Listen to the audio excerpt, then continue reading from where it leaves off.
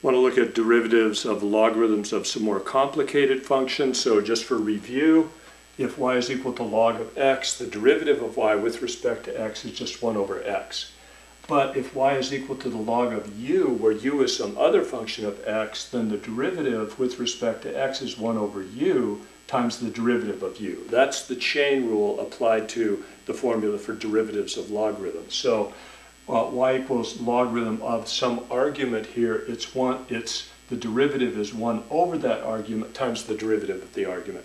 So let's see how that works. Suppose f of x is equal to natural log 5x squared plus 2x minus 7. Well, this right here, this part, is the u part. It's some other function of x. So when I do that derivative, it's just 1 over that u, which is 5x squared, plus 2x minus 7, times the derivative with respect to x of that argument, 5x squared plus 2x minus 7. So that's going to be 1 over 5x squared plus 2x minus 7 times, I differentiate this by just differentiating like I would because it's a polynomial. So it's going to be 10x plus 2 minus 0.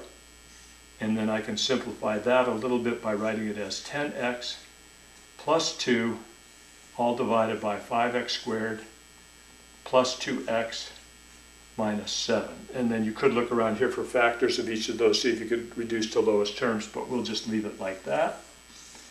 Now this step right here, as you get better at this is a step that you kind of do in your head. As you get better at this, you'll just go right from this expression right here to its derivative down here. You'll go 1 over u, and then you'll differentiate u. 10x plus 2, then you might do some simplifying after that.